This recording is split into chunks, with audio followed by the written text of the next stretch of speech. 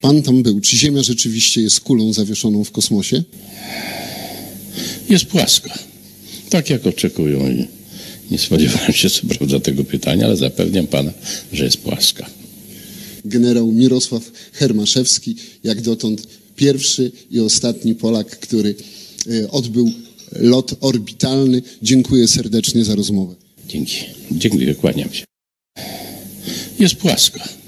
Tak jak oczekują i nie spodziewałem się co prawda tego pytania, ale zapewniam pana, że jest płaska. Why has nobody been to the moon in such a long time? Because we didn't go there, and that's the way it happened. So in the 1930s, we had both Auguste Piccard and the Russians sending up high-altitude balloons, and they're looking out, and they're not able to detect curvature. So we go forward about a decade to the 1940s, 1948. This is an official CIA, look up here, CIA.gov, okay, CIA declassified document from the Russians. I'm going to pull it up here in Adobe Acrobat. It's a little easier because I've already highlighted some stuff here, same document. All right, so the subject is Earth measurements, 1948, Moscow, Russia. Outer gravitational field and shape of the physical surface of the Earth. They're trying to figure out the shape of the Earth? Wait a minute. I thought we knew the shape of the Earth since Pythagoras and Eratosthenes, right? Well, apparently the Russians didn't get the memo. A study is made of the coordinates necessary for the solvability and uniqueness of solution of an integral equation by the aid of which the outer gravitational field and the shape of the physical surface of the Earth may be determined. So we go through this document a little bit here. It says the methods of studying the shape of the Earth. So this is what their goal is here. They're outlining some of that. The shape of the physical surface of the Earth can be determined with sufficient reliability on the basis only of data obtained from exact measurements. Well, that goes without saying, I suppose. And let's keep going down here. Let's see. We can regard the potential of the real Earth, by this equation here, apparently, as known correct to an additive constant, whatever that is, at all points of the physical surface of the Earth and only on the surface, whereas it is not determinable at all other points of space without knowledge of the shape of the Earth. So they're still trying to figure out the shape of the Earth here. But since the shape of the Earth is not known, 1948, the true coordinates of these points, B, L, and H, are unknown to us. So the Russians are having trouble figuring out the shape of the Earth in 1948. Let's look at another document here. Another declassified CIA document up here, right? They're checking out the firmament in this one. Let's go back to Acrobat. 1953 now. Geophysics light scattering, USSR. Trying to figure out how does light work in the atmosphere here. So we get down to page 19 here. It says, dissertations defended in the Scientific Council of the Institute of Physics of the Earth, Institute of Physics of the Atmosphere, and Institute of Applied Geophysics, USSR, 1957. March 1957. Looks like March 23, 1957, apparently. The dissertation represents the result of many years of study of the clear daytime sky. The observations were carried out in 12 locations at various altitudes above the sea, various climatic, meteorological, and synoptic conditions. The observations were carried out mainly during high transparency of the atmosphere in the visual range of the spectrum in the absence of a snow cover. In the investigations, 2 instruments designed by V.G. Fezenkov were used. One of these was a visual photometer of the daytime sky intended for measuring the brightness of the firmament. Interesting. Trying to figure out the brightness of the firmament. Again, 1957. The dissertation contains a certain formula of the brightness of the sky, taking into consideration only the brightness of the first order, and derived, get this now, on the assumption of a flat Earth, and giving some conclusions derived on the basis of this formula.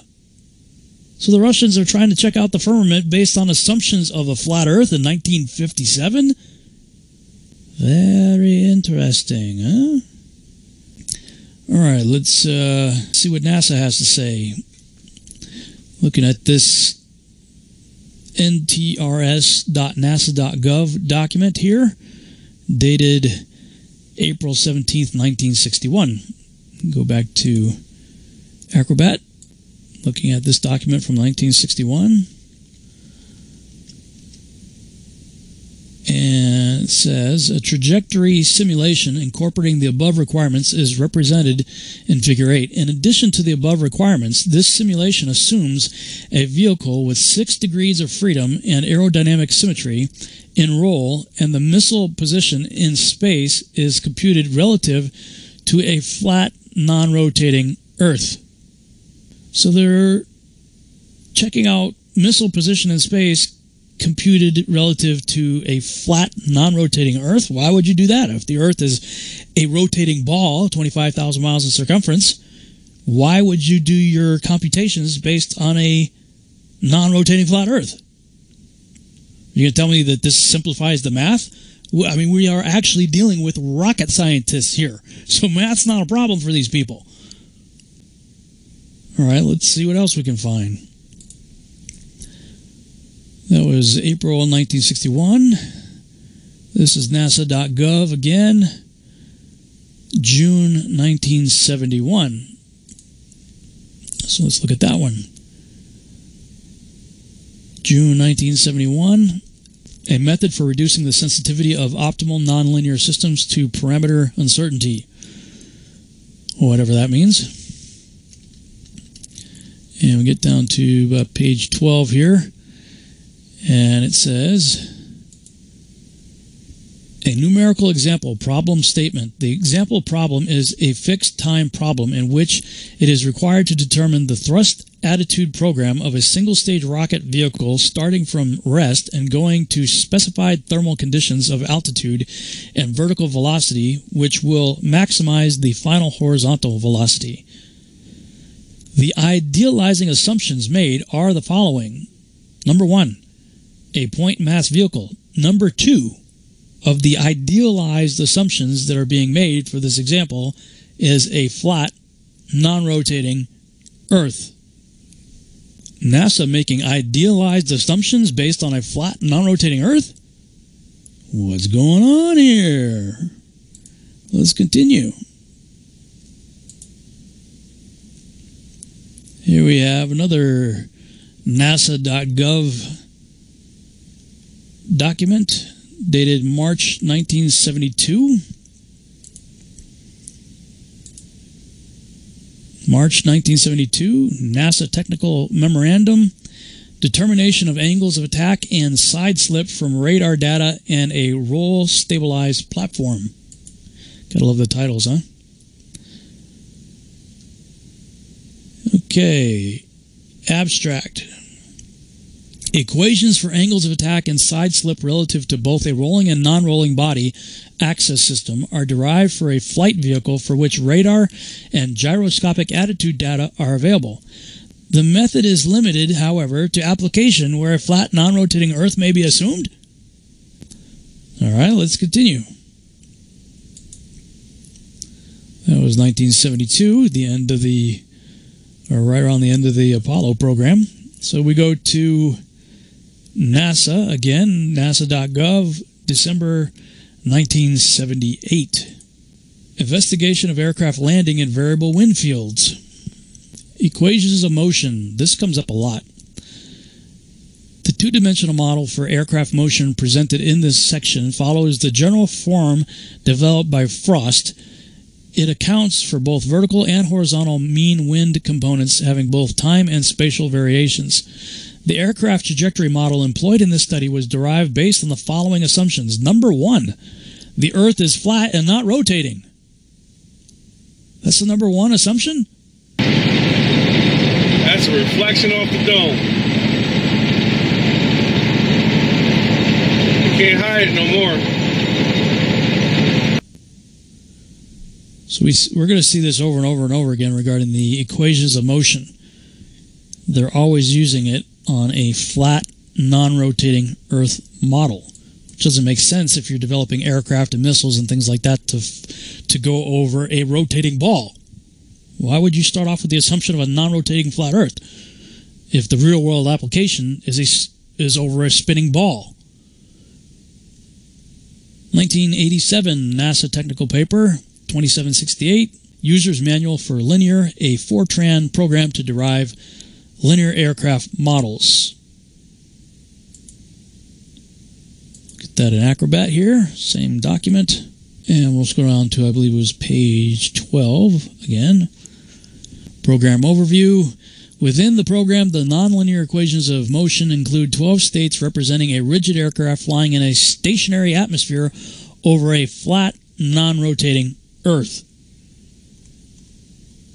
More diagrams, more equations. The nonlinear equations of motion used in the linearization program are general 6 degree of freedom equations representing the flight dynamics of a rigid aircraft flying in a stationary atmosphere over a flat, non-rotating Earth. Let's continue. That was 1987. NASA.gov, May 1988. Flight testing. Flight testing a V-STOL aircraft to identify a full envelope aerodynamic model. June 27, 1988. Day after my birthday. Page 4 of their document. For aircraft problems, the state of measurement models together represent the kinematics of a rigid body for describing motion over a flat, non-rotating Earth. Are you the pilot? Oh, okay. Yes. Am I allowed to say hi?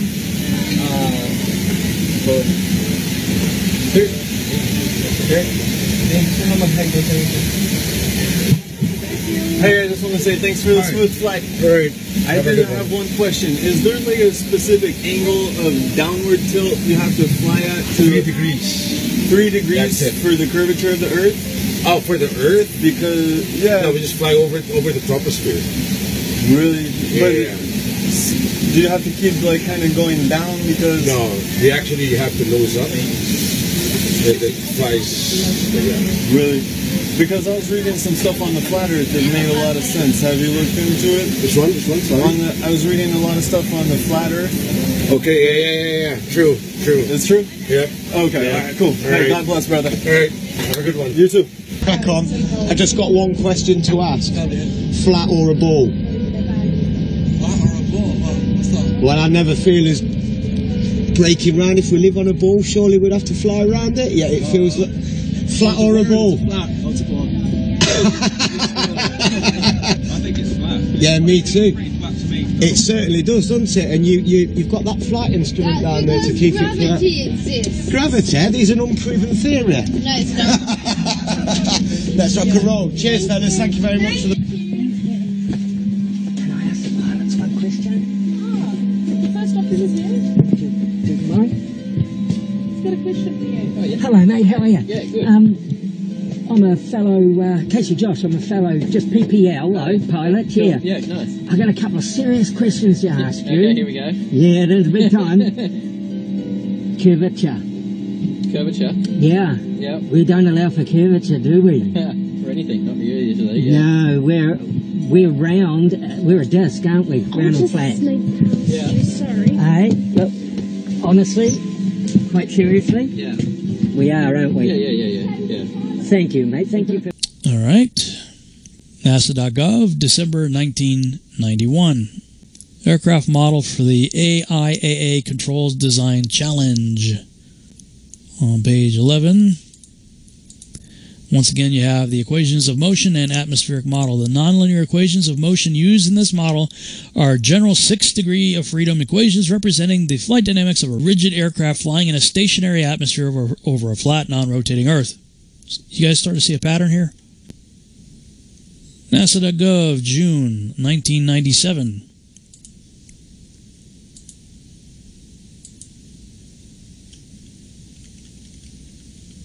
talking about the SR-71. Predicted performance of a thrust-enhanced SR-71 aircraft with an external payload. One of my favorite aircraft of all time. That's just a cool-looking airplane, huh? Let's see what they have to say about a back-mounted hypersonic research vehicle sitting on top of the SR-71. That's pretty crazy. Pretty cool interior shot right here.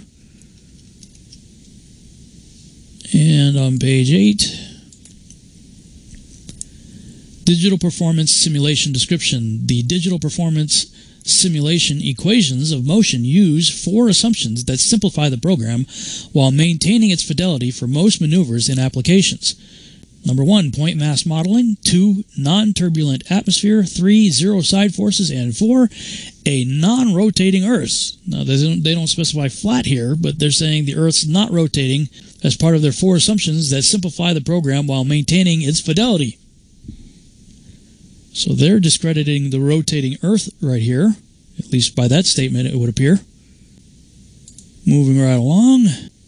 We come to another NASA document. I wasn't able to figure out what year this was from, but it's definitely a NASA document here. I'm guessing sometime around 1997, or sometime shortly thereafter, as the footnotes indicate anyway. There are footnotes that go to 1997. They don't go any later than that. Singular arc optimal control. Our minimum time to climb problem. In our minimum time to climb problem, the aircraft is modeled as a point mass and the flight trajectory is strictly confined in a vertical plane on a non-rotating flat Earth. And we'll just fast forward to the end here. See, that's the dates there. The latest one is 1997, so that's where I came to that conclusion. Ziemia rzeczywiście jest kulą zawieszoną w kosmosie? Jest płaska. Tak jak oczekują i nie spodziewałem się co prawda tego pytania, ale zapewniam pana, że jest płaska.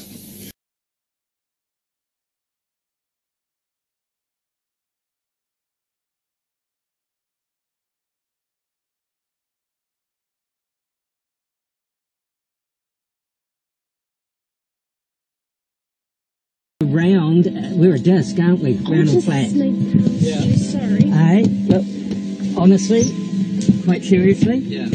we are, aren't we? Yeah. Thank you, mate. Thank you for being... 2000 Army Research Laboratory. This is arl.army.mil document here. Path loss measurements in a forested environment at VHF. Let's check that one out.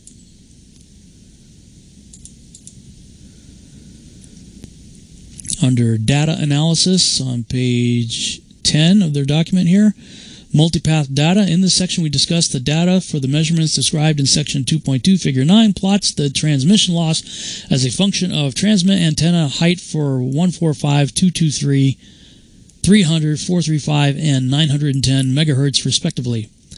The receive antenna height was 2.7 meters, and the range was 410 meters for all frequencies except 435 megahertz, where the receive height was 3.6 meters and the range was 200 meters. The expected transmission loss in decibels over a flat Earth is given by the following equation.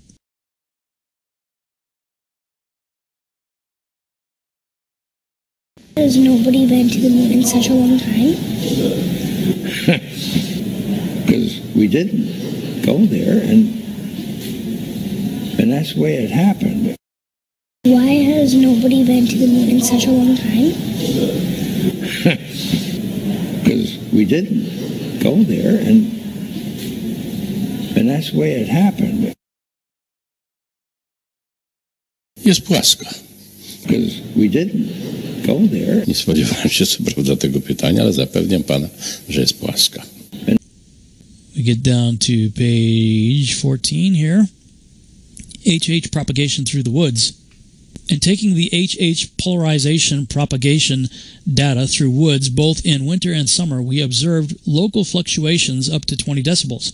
We avoided these large dips in receive power by minor repositioning of the receive antenna. It is important to note, however, that the multipath from the local trees and brush can cause such variations. After the data were inspected, it became apparent that they tended to agree with the theory given by equation 2 plus some fixed attenuation, and therefore allowed us to develop an analytical expression based on flat earth theory.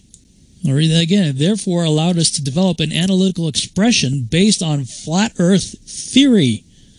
So everybody who wants to label us flat earthers crazy must have to lump in the Army Research Laboratory as part of the Looney Tune bin. Let's see what else they have to say. Propagation of electromagnetic fields over the flat earth. What? Army Research Laboratory, arl.army.mil, by Joseph R. Melita, February 2001. Propagation of electromagnetic fields over flat earth. You guys seeing that? Check it out. There it is again. In the table of contents, figures 6 and 7, comparison of principal fields from an ideal dipole-oriented perpendicular and horizontal to a homogeneous flat earth. Figure 7, comparison of principal fields from an ideal dipole-oriented perpendicular and horizontal to a homogeneous flat earth. There are the two figures, figure 6, figure 7, over flat earth. Army Research Laboratory. Back to NASA. NASA.gov. June 2002. Stability and control estimation flight test results for the SR-71 aircraft with externally mounted experiments. So we're back to checking out some things on the SR-71. And we get to page 9. Methods of analysis, parameter identification formula. Go through some formulas right here. And it says equations of motion. We come back to that. Once again, these equations assume a rigid vehicle and a flat, non-rotating Earth.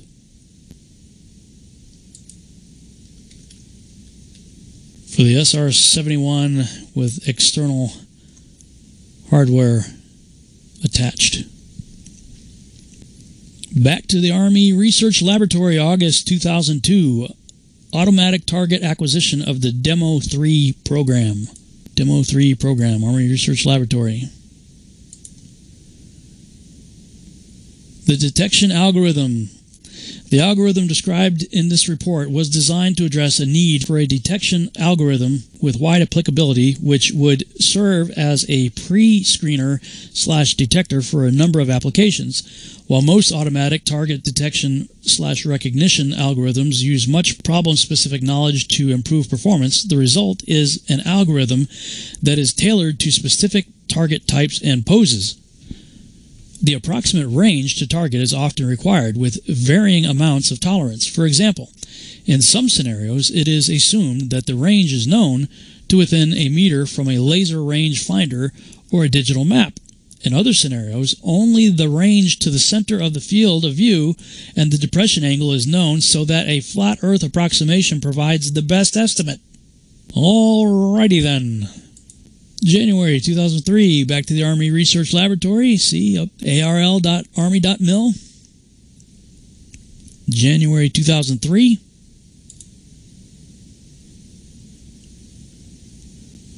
Scrolling down to the report document page, talking about the scanning fast field program, and I guess the various models. The geometry profile is required because of the angular dependence of the sound speed on the wind direction relative to the direction of propagation. This model works over a flat Earth and non-turbulent atmosphere. At 3,600 miles above Earth, 15 times higher from the planet than the International Space Station. As we get further away from Earth, we'll pass through the Van Allen belts, an area of dangerous radiation. Radiation like this could harm the guidance systems, onboard computers, or other electronics on Orion. Naturally, we have to pass through this danger zone twice, once up and once back. Wonder how it works in a turbulent atmosphere over a spinning ball. Okay, September 2009, Army Research Laboratory, computationally efficient algorithms for estimating the angle of arrival of helicopters using acoustic arrays.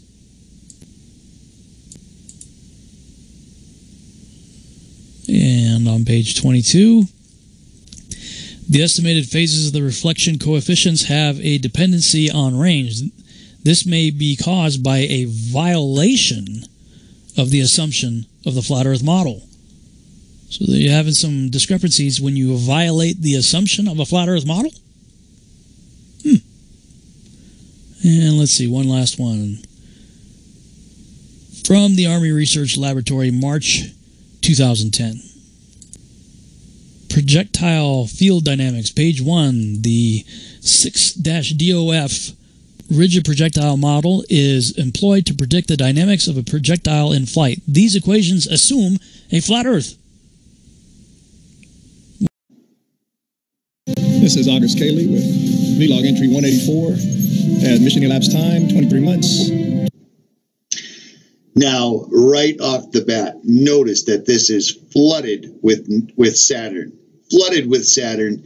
And I couldn't help but leave a comment that says, of course you have to award them, because without Hollywood, there would be no NASA. It's one and the same. Videos regarding so-called astronaut Don Pettit, basically the head of mockery when it comes to NASA.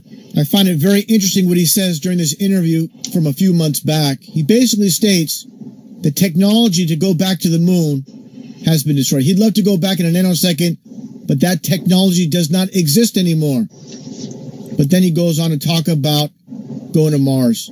Okay, first off, before even showing this video clip with him speaking about, again, this technology, which I find very bizarre, saying it's been destroyed. How was it destroyed? He doesn't go into details how this so-called technology that they used to go to the moon years ago has been destroyed.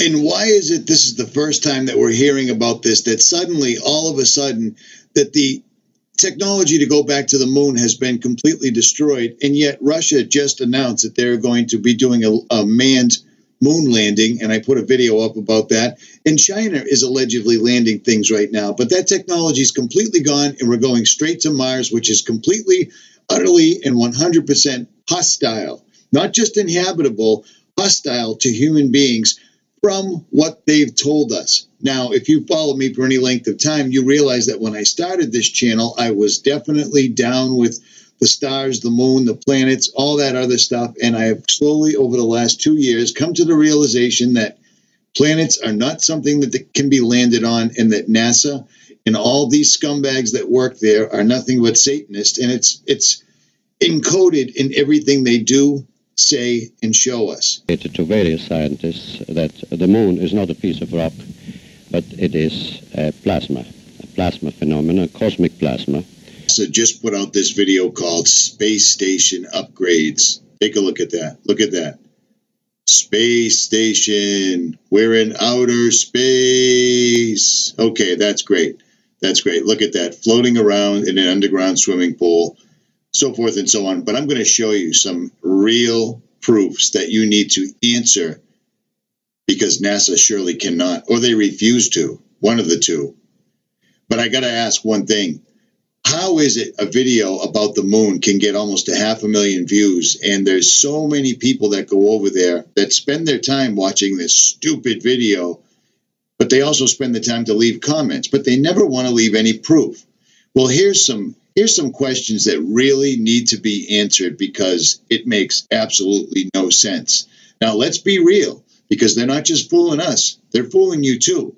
You can continue moving forward in life believing that we went through outer space, and that the moon's going around the Earth and the Earth's going around the sun, and we're all barreling through the atmosphere at ridiculous speeds, but it's not true. And they tell us that very often. Look at this little piece from Harvard right here and tell me what you see.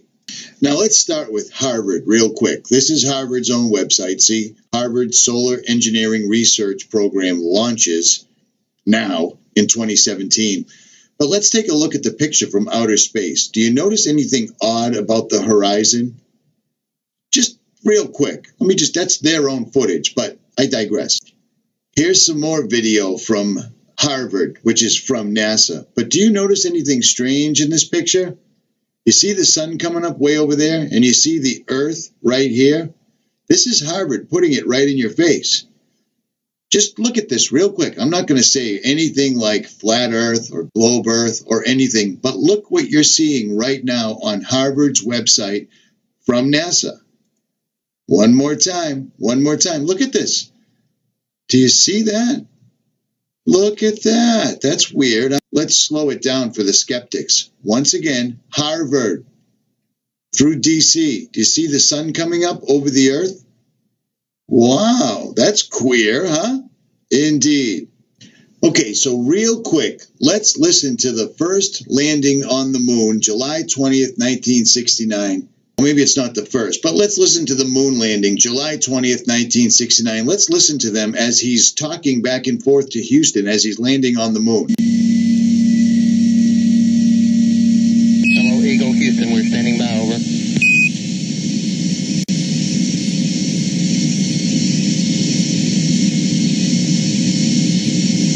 Eagle, Houston, we see you on the steerable, over. Roger, Eagle, contact. Roger, how does it look? The Eagle has wings. Roger. The Eagle has wings.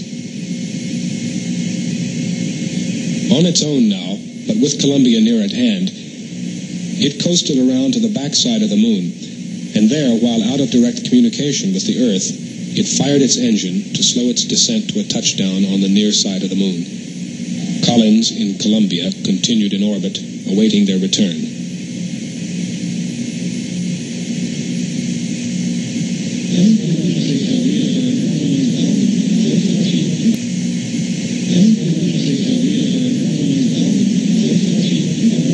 Okay, all flight controllers, gonna go for landing. Retro. Go. Fido. Go. Guidance. Go. Control. Go. Telcom. Go. GNC. Go. Ecom. Go. Surgeon. Go. Capcom, we're go for landing. Altitude 4,200. Houston, you're go for landing, over.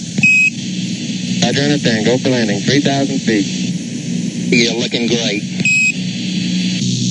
How you doing, Control? We look good here, fine. How about you, Telcom? Go. Guidance, you happy? Go. Fido. Go. 2,000 feet. 2,000 feet. Into the ag. 47 degrees. Roger.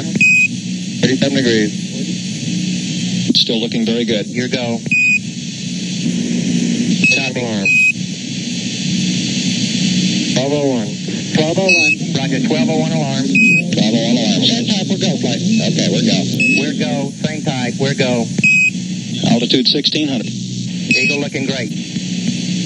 Roger, 1202, we copy it. 35 degrees, 750, coming down to 23. 540 feet down at 15. 1050 feet down at 4. Altitude, velocity, light. 3.5 down, 220 feet. 11 forward, coming down nicely, 200 feet. 4.5 down, 5.5 down. 100 feet, 3.5 down, 9 forward. 875 feet, car's looking good, down a half. 6 forward. 60 seconds. Lights on, forward, forward, 40 feet down, 2.5, picking up some dust, straight shadow, 4 forward, drifting to the right a little, 30 seconds, forward, contact light, okay, engine stop, we copy you down, Eagle. Houston, Tranquility Base here, the Eagle has landed. And look at that, huh? Not only did it land perfectly upright, even though apparently the moon's moving and the spaceship's moving, but it somehow set itself down. But the one little thing NASA can't really explain is how come we couldn't hear the astronaut because he was on top of a rocket engine? They forgot to include the rocket engine in their little video cast. Do you see what I'm saying? Can anybody explain that? Well, no? Okay, great. Let's move on. Everybody loves to roll out people like Michio Kaku or Neil deGrasse Tyson whenever there's any type of doubt about the moon landing, the flags, what the flags were made out of, the crater that's not there from the lander that should surely be there because this is representative. See these large nozzles? That's a rocket engine. It's not a jet engine. It's not an engine like in a car. It's not an engine like in a boat. It's a rocket engine. And this is what a rocket looks like, going up or landing, no matter what. But this is what they present us with. And it looks like nothing. It looks exactly like what it is. It's a sound stage. It's an absolute sound stage. And yes, it's a great, big, giant conspiracy, without a doubt. If a rocket just landed there, there would be a dune all the way around it. A crater, we'd call it. But I digress for now. Let's listen to Michio Kaku talk about going to the moon over and over and over. But first, let's listen to a scientist and what they actually really say to people in their own special language. Now, basically, the only new principle involved is that instead of power being generated by the relative motion of conductors and fluxes, it is produced by the modal interaction of magneto-reluctance and capacitive directance. The original machine had a base plate of prefamulated amulite surmounted by a malleable logarithmic casing in such a way that the two spurving bearings were in a direct line with a panometric fan. The latter consisted simply of 6 hydrocoptic Marsal vanes so fitted to the ambifacient lunar wane shaft that side fumbling was effectively prevented. Now that may be comical, but still, that is the language that they speak in. They speak in their own arcane language, and there's no two ways about that, and people just drool over it. This guy in a white jacket is just so darn smart. You see what I'm saying? We have astronauts claiming they couldn't see any stars at all. And then turn the page, we have astronauts saying they could see all sorts of stars. We have Michio Kaku telling us that the flag was made out of certain aluminum foil materials and it was meant to look like it was waving. And then we have them saying that it was simply picked off a store shelf for $5. It was a regular old made in America, American flag. It's very difficult to tell the truth when everything is a lie. But we are cracking the surface. And you can easily tell that's occurring by looking in the comment section with the very, very angry NASA people jumping up and down, explaining in their fantastic vocabulary exactly how stupid I am and how quickly I should die. But let's listen to the Potter's Clay YouTube channel's top 10 NASA moon landing hoax proofs, we'll call them. And links will be in the description. NASA admitted that it had lost the original footage of man's first steps on the moon. YouTube and watch A Funny Thing Happened on the Way to the Moon. It contains newly discovered evidence, which is part of the missing tapes, of outtakes from the first mission to the moon, of them falsifying a shot of being halfway to the moon. We found never-before-seen footage of them faking part of the photography, which is in A Funny Thing Happened on the Way to the Moon, which has been licensed 5 times and can only now be viewed on YouTube. Here they discuss the fact that they have turned out the lights and have blocked out sunlight from entering the spacecraft through the other windows, as to not cause any reflected light to fall onto the spacecraft's wall in the foreground. Okay, very good. Well, we shut out the sun coming in some of the other windows into the spacecraft, so it's looking through the number 1 window, and there isn't any reflected light. The reason this was done is so that the truth of the matter would not be revealed. It is this. Though the federal government would have you believe that this is a view of Earth from a distance out of the spacecraft's window as it nears the moon, it is not. What they have ingeniously done is placed the camera at the back of the spacecraft and centered the lens on a circular window in the foreground, outside of which it is completely filled with the Earth in low orbit. The circumference of the window then appears to be the diameter of the Earth at a distance. As they perfected the shot, a crescent-shaped piece of black material was inset slightly into the window to create the illusion of the Earth's terminator line dividing night and day. It is uncannily convincing. During this segment, intended to be edited and played back later for the worldwide television audience, dated July 18th, 1969, Neil Armstrong condemns himself as he states that he is 130,000 miles out. Roger, Houston, Apollo 11. Calling in from about 130,000 miles out.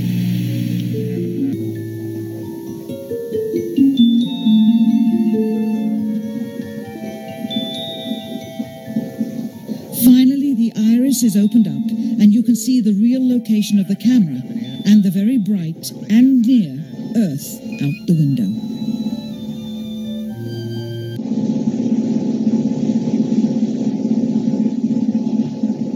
Here is the slate for the 19th of July, and the same shot of trickery on the 19th of July, and then the 20th, and the same misleading shot on the 20th. Later that evening, they were said to be walking on the moon. How can this be when they were in Earth orbit only 9 hours earlier, and the moon is some 3 days' journey away? So I took a year and I traveled across the country, and folks, I've actually posted it on YouTube. It's called Did We Go? And the challenges, Geraldo, everywhere I went, it was just amazing. Moon rocks falling in Antarctica, Neil Armstrong's silence. But I was the first to report, and you played the clip earlier tonight, that all the science data, the telemetry data was missing. Now, Geraldo, for NASA to come out and say that all the tapes were erased, I mean, it's incredible. Geraldo, this isn't just one tape. This is reams of tape labeled Apollo 11 moon landing. Someone had to physically go and erase it. It's very challenging to try to prove we landed on the moon, and it shouldn't be challenging. That should be there. There should be plenty of evidence. Now, in this video, he shows really, in a common sense fashion, if you have a girlfriend or if you have a spouse, you realize how much hair ends up in the bathroom, ends up in the shower.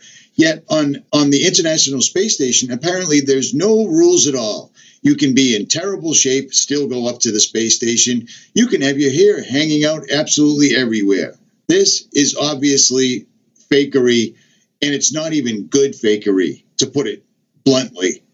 It's so ridiculous how often you can catch these people lying, and then how often you can catch the CGI. It's just beyond pathetic.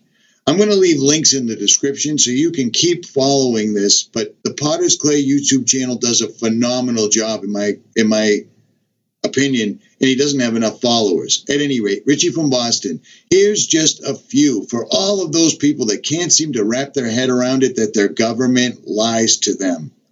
Actually, let me throw in 2 more real quick.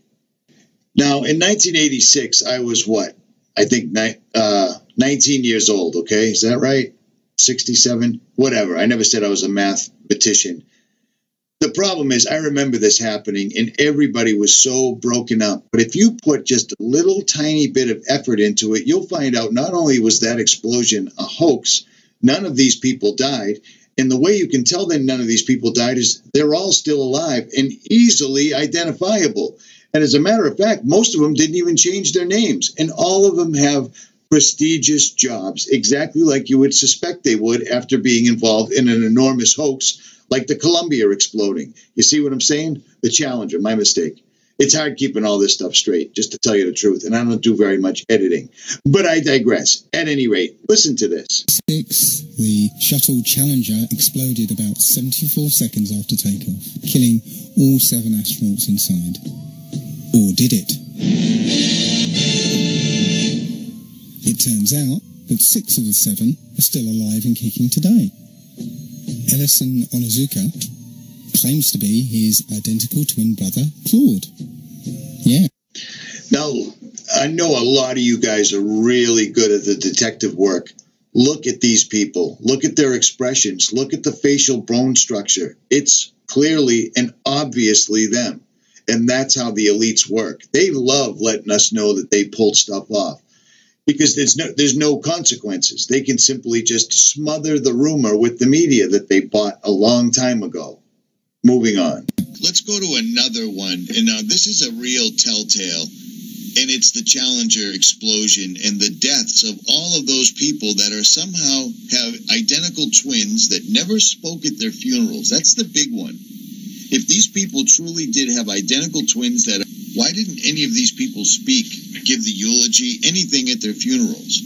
But they're still alive today. Think about that. Wow, that is such a brilliant... Right? I've never made a video. That is such a brilliant observation, Richie. Oh, my goodness. Not one of them. That's the story. They have the same names. They have the same facial features, the same space between their bridge of their nose, their eyebrows, the same hair, the same everything. Why didn't... these are identical twins, mind you. The bond between them is closer than any other humans on the planet, but yet not one of those identical twins showed up to give a eulogy or even say a prayer. Truth has nothing to do with the number of people who are convinced of it.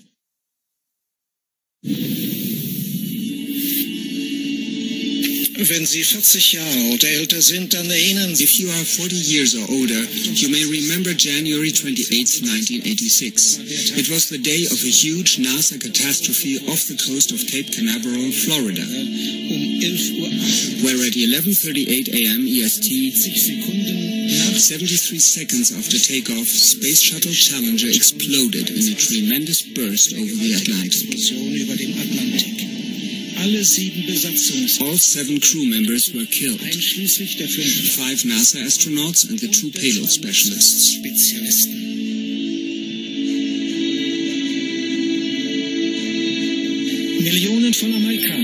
Millions of Americans, 17% of the total population, were watching the launch live on TV due to payload specialist Krista McAuliffe, the first teacher in space. The media coverage of the explosion was extensive. The study reveals that 85% of the Americans questioned had heard of the accident within the hour. The whole world was in a state of shock, and the whole world mourned and took part in the funerals of the Space Shuttle victims.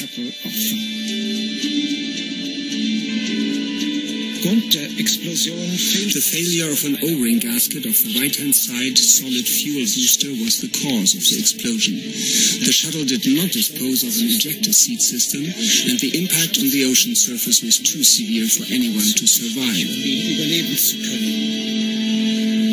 The catastrophe led to a 32-month pause in the NASA shuttle program, and by appointment of President Ronald Reagan, the Rogers Commission was created, a special committee to investigate the accident.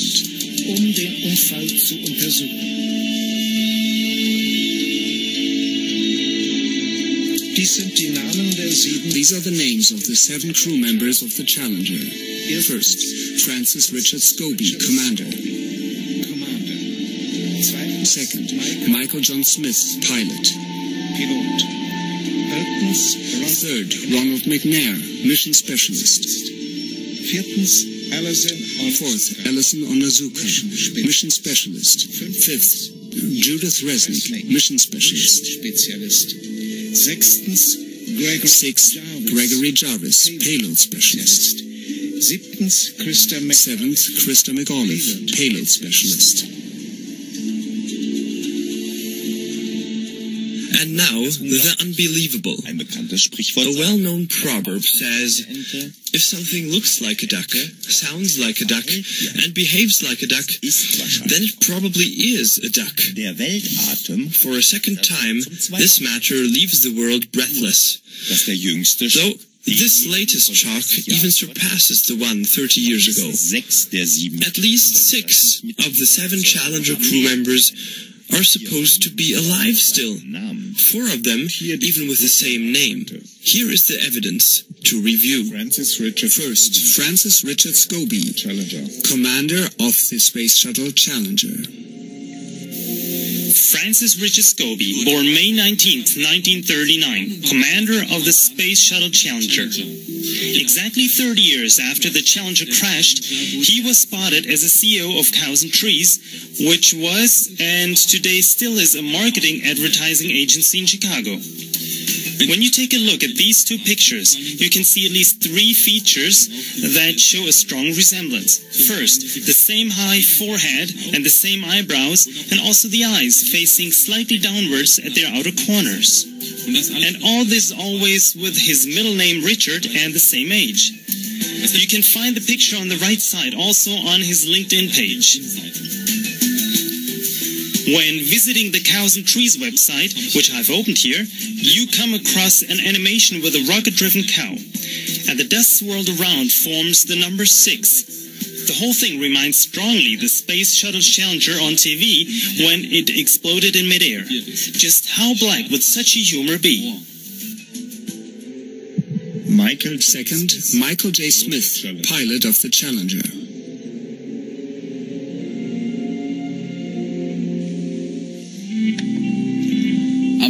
Born on the 13th of April 1945, pilot of the Challenger. Michael J. Smith, 41 years old when he lost his life 30 years ago because of the explosion. The man on the picture to the right also bears the name Michael John Smith, and he's exactly 30 years older now. The resemblance with the astronaut Michael John Smith is striking. The same horizontal eyebrows, the same grey-blue eyes, the same vertical indentation on the tip of his nose. We are talking of an emeritus professor for industry and system engineering at the University of Wisconsin-Madison. Michael John Smith email address is mjsmith@k.wisc.edu. Third, Ronald McNair, mission specialist of the Challenger. Born on October 21st, 1950, Ronald McNair was the second Afro-American astronaut with a doctor's degree in physics. The 66-year-old Carl McNair on the right looks just as Ronald would look today. One day, this fact attracted the attention of some American citizens. When addressing him about the astonishing resemblance, it is said that he responded spontaneously that he was the twin brother of the killed astronaut. As the resemblance was more than striking in every aspect, some fellow citizens began to doubt this assertion. Because they did not just want to put out empty allegations, they began to investigate. Previously, it was not known that the late Ronald McNair had a twin brother. However, there was a lot to discover about Carl McNair. For example, that he is an author, an educational consultant, and an inspired speaker. That he is the founder and retired president of the Ronald E. McNair Foundation, which he had established in honor of his deceased brother. One detail, however, could not be clarified at the time of that investigation. There are no indications for a twin brother of Ronald McNair named Carl from before 1986. Here's the report of the research of a free journalist. On Ancestry.com, I have performed a search for a Carl McNair, who claims to be the brother of the astronaut Ronald McNair. Carl S. McNair's LinkedIn page mentions December 16th as his birthday. On Wikipedia, Ronald McNair's parents are Carl C. and Pearl M. McNair. So I searched Ancestry.com for any birth or baptism records for a Carl McNair born on December 16th, whose father is Carl McNair and Pearl McNair, his mother. Search results. In the birth certificates of Texas between 1903 and 1932, there's only the record of Herschel John McNair, born on October 12th in Rosewood, Upshur, whose father's name was William McNair and his mother's was Pearl McNair. In other words, according to Ancestry.com, there's no Carl McNair, brother of Ronald McNair. Identical twins that never spoke at their funerals. That's the big one. If these people truly did have identical twins, why didn't any of these people speak, give the eulogy, anything at their funerals? But they're still alive today. Think about that. Wow, that is such a brilliant... Right? I've never made That is such a brilliant observation, Richie. Oh, my goodness. Fourth, Alison Onizuka, mission specialist of the Challenger.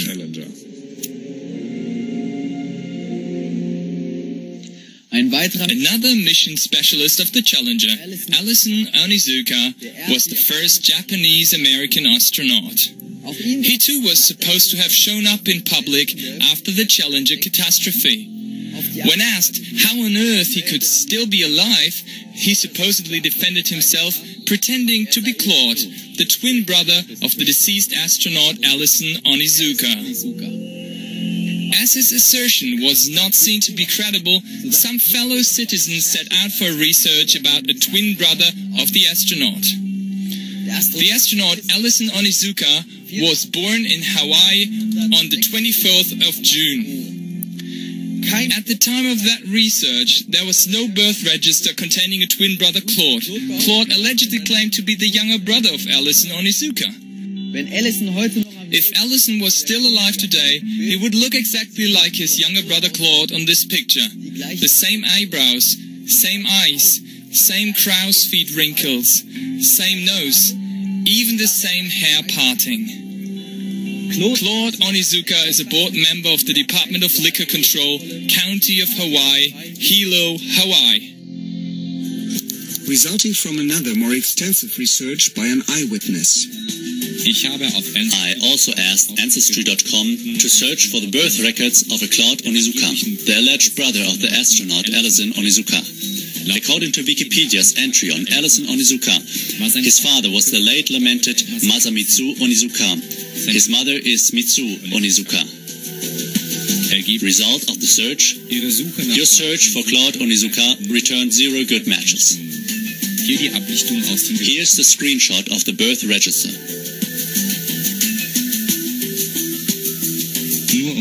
Just to be sure, I redid the search for Claude Onizuka, this time without specifying the names of the parents.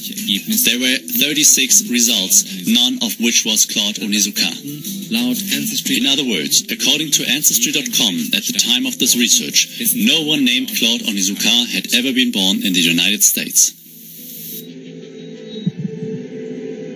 Fifth, Judith Resnick, mission specialist of the Challenger.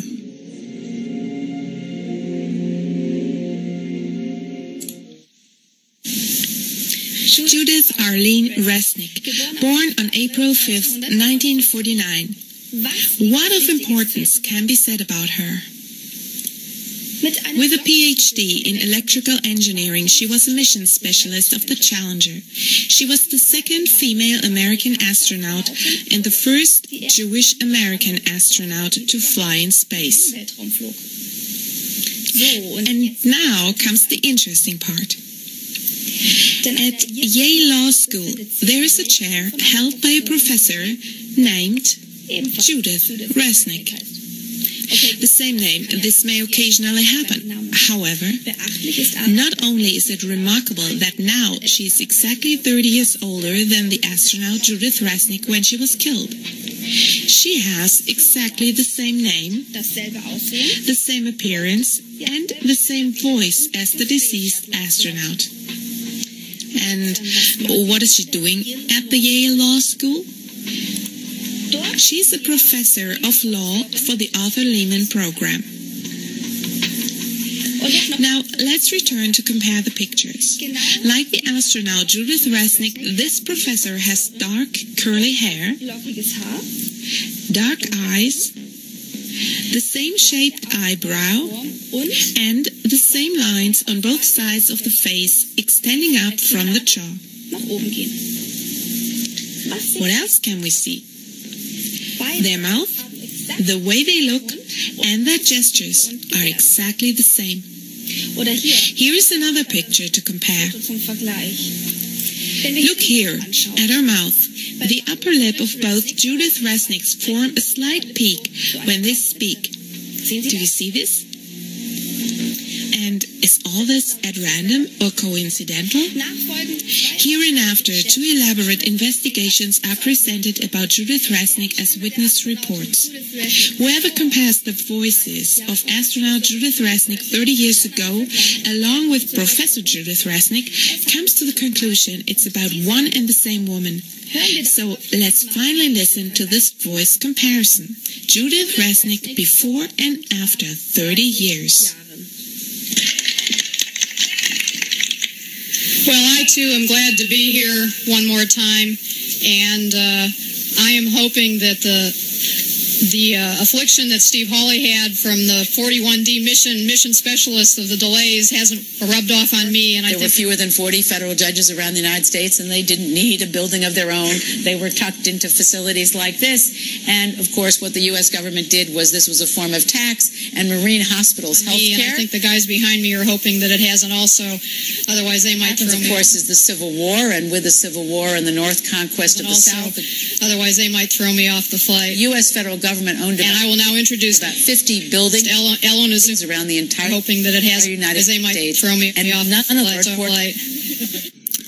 Are all these inconsistencies pure coincidences, or is it about a worldwide deception of enormous proportions? One must not mistake the majority for the truth.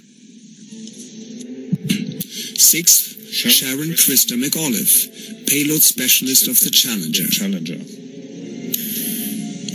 On September 2nd, 1948, Sharon Christa McAuliffe was born. She too was one of the astronauts killed on the Challenger. She was a teacher for social studies at Concord High School in New Hampshire, where she was selected from more than 11,000 applicants to participate in the NASA project Teacher in Space. If the Challenger had not exploded, she would have been the first teacher in outer space. Had she not died in the Challenger disaster, McAuliffe would be 68 years old today. In the course of the research about the space shuttle deception, also for Sharon McAuliffe, apparently an exact double was found with the same looks and, believe it or not, with the same name. Even considering the 30 added years, this exceptional professor of law at Syracuse University looks exactly the same as the astronaut McAuliffe. But not only does she look identical, but she is also exactly the same age. Note also the details, for example, how her hair growth extends from the center of her hairline to the left of her forehead. The same lawyer, Sharon A. McAuliffe, who works for Syracuse Law School in New York State, is also a cousin of Virginia's governor, Terry McAuliffe. And he, in turn, had supported the re-election of Clinton and the election of his wife, Hillary, as her campaign chairman. Furthermore, he stood up for the support of NASA, in particular for the matter of the rocket launching site on Wallops Island, Virginia, in the Atlantic Ocean. In all these researches, it is important to state that it would be one thing if a single crew member of the Challenger would resemble to a person still alive. That could be dismissed as a mere coincidence. But it is quite a different thing if 6 members from one and the same Challenger crew have a look-alike, living in one and the same country, and in not less than 4 cases even have the same name. The rough guess of a physics teacher is summarizing this probability with the following figures and illustrations. By using a binomial distribution, one can ascertain how likely it is that an event with this probability occurs 4 times within 10 years. Roughly guessed, this leads to a probability of about 10 raised to the power of minus 160. For comparison, the probability of being hit from space debris is indicated by computing experts with a probability of about 6 times 10 raised to the power of minus 13. So it is more likely to be hit by some comet fragments 7 times in your life than such a collection of lookalikes would come about. But probably this figure is even much higher.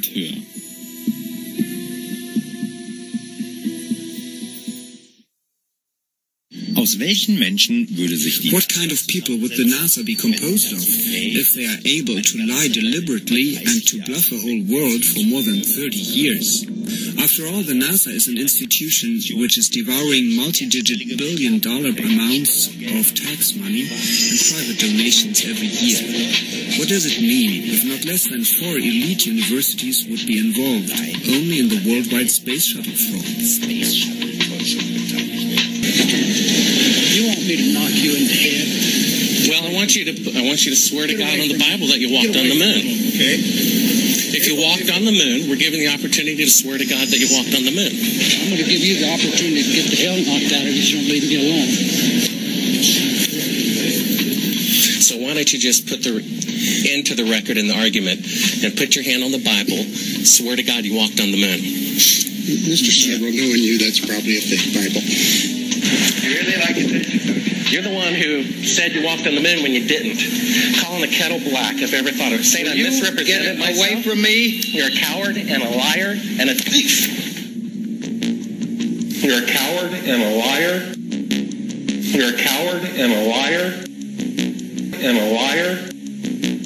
Well, you're talking to the wrong guy. Why don't you talk to the administrator at NASA? We're passengers. We're guys going on a flight. I don't hit people, but you're going to be on the deck unless you get I'm heading out. Shut up and get the hell out of the clubhouse.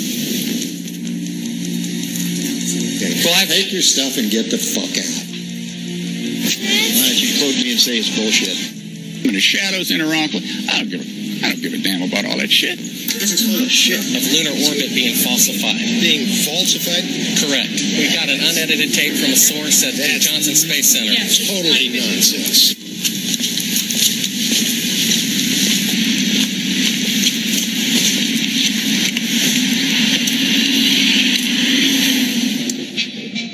Mr. Seibel, you do not deserve answers. If you show this publicly, you're open for a lawsuit. Okay? Mr. Seibel, you do not deserve answers. If you show this publicly, you're open for a lawsuit. Okay? Why has nobody been to the moon in such a long time? That's not an 8-year-old's question. That's my question. I want to know, but I think I know. Because we didn't go there, and that's the way it happened. And if it didn't happen, it's nice to know why it didn't happen. So in the future, if we want to keep doing something, we need to know why something stopped in the past that we wanted to keep it going. Okay, so we're living in some really strange times right now, and many of you may, in fact, remember this. I'd go to the moon in a nanosecond. The problem is we don't have the technology to do that anymore. We used to, but we destroyed that technology, and it's a painful process to build it back again. But going to Mars should be one of the next series of steps that humans do. The first step should be going back to the moon for a number of technical reasons and exploration reasons, and then after that, Mars, maybe high orbit in Venus atmosphere, maybe going to Europa. There's all kinds of targets to go to, places of interest in our solar system. The only limit to human future is in our own imaginations. Now, this is strange. This is very strange. This is a legitimate NASA astronaut saying that we cannot go back to the moon. We don't have the technology, and it would be too painful to rebuild the technology. And then out of the other side of his mouth, he discusses going to Mars, going to Venus, going to Europa, going to all these little imaginary places that are actually unattainable for humans to go to. And I'm going to show you why. Now, David Yates' YouTube channel, he's a gentleman from the UK. He took this video. Now, you can see right here, there's an airplane below the airplane he's in, laying out a chemtrail. David Yates does the similar thing to myself and other channels where he discusses and attacks the fact that they're chemtrailing the living shit out of us, and nobody seems to care. But the reason I saved this particular video is, do you notice anything right here? He's at 37,000 feet, which is incredibly high. It's higher than most airplanes, and it's actually higher than the planes that you can barely see whatsoever, even with the Nikon P900 that's chemtrailing. He's way, way, way up there. Now, the Earth isn't infinitely large. It's about 7,000 miles in diameter, and yet there's the horizon. See it? Because that's what it really is. It's not a ball floating through space doing this. This is what they tell you that we're doing. Now, pay attention to this, because this is absolutely laughable. Now, bear in mind, see this one right here? That's us. We're just rocketing through the atmosphere, and the sun's rocketing through outer space, and we're all dancing around, looking like sperm cells actually surrounding the ovarian egg, or whatever it is. I don't know. I'm not a doctor. But I'll tell you what. You see all